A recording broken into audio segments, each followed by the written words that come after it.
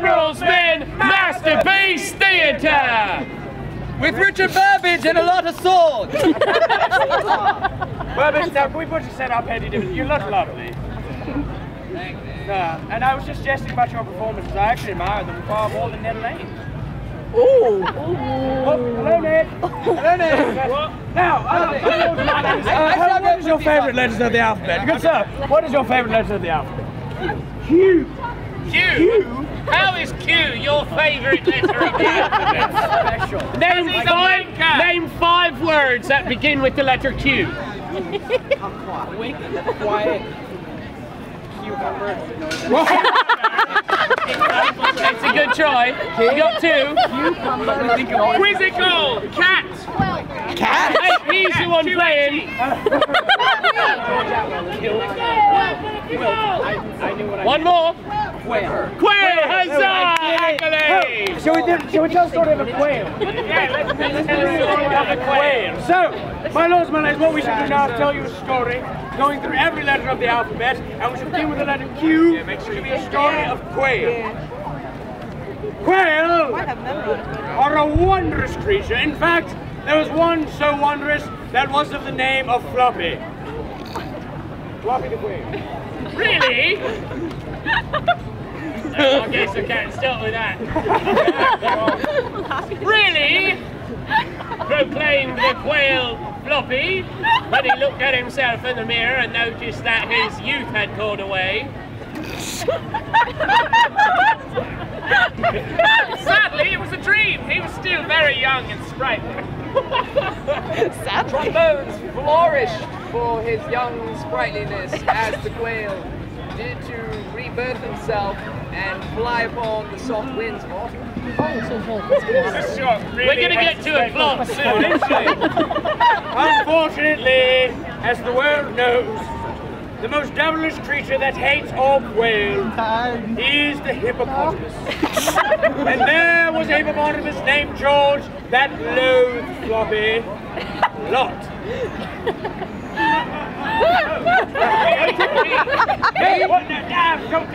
Verily, George did to appreciate quietly some cookies as he did to continue his journey. Yeah, wait, hold on. We're telling the story about a quail named Floppy and a hippopotamus named George. George! The hippopotamus named George!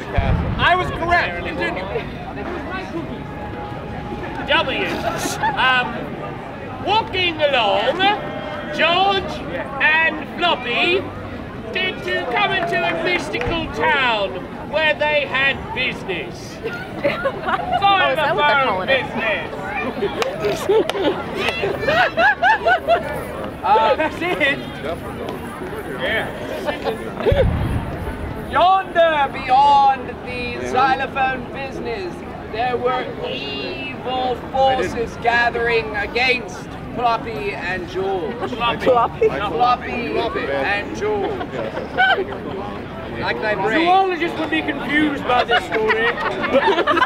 Why a quail and a hippopotamus would become friends after being known enemies for their entire lives was beyond the zoologists, but they did to join forces.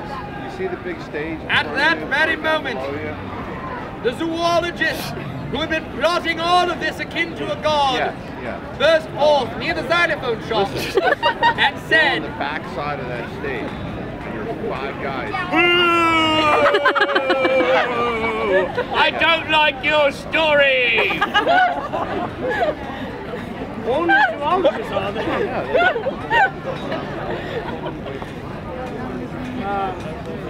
I know, I just words do not describe just emotions.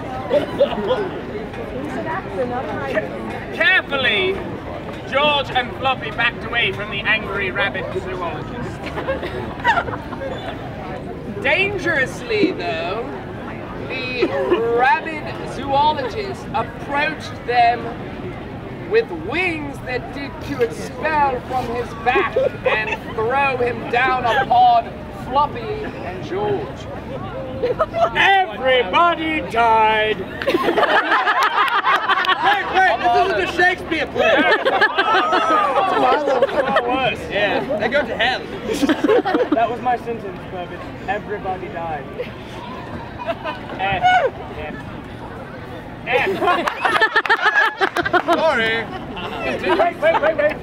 I've got a way to revive this.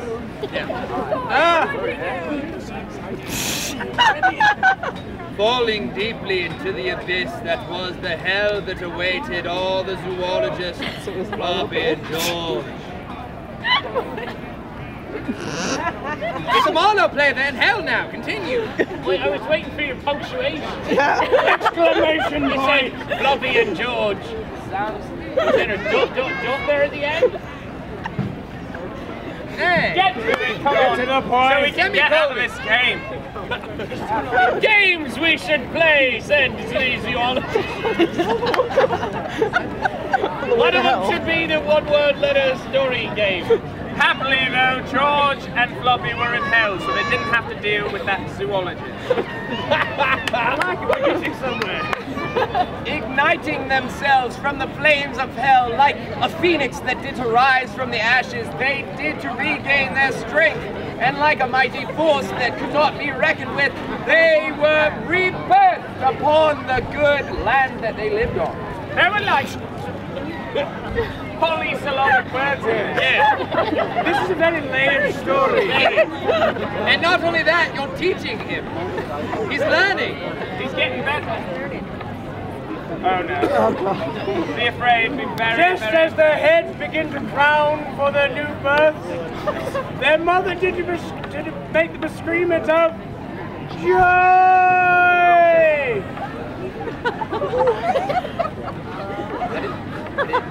They rose like a phoenix from the ashes. Don't stop it! I don't know. We went somewhere wrong. I was trying to bring it back. How many letters do we have left? Okay. Please, just hurry. What is George's favorite letter? Killing me softly with a song. Killing them that came out of the womb. So their mother did to proclaim, I will never give birth to these again. Stop with that motion. How's that motion going, Abe? It goes like this. All right, you're out.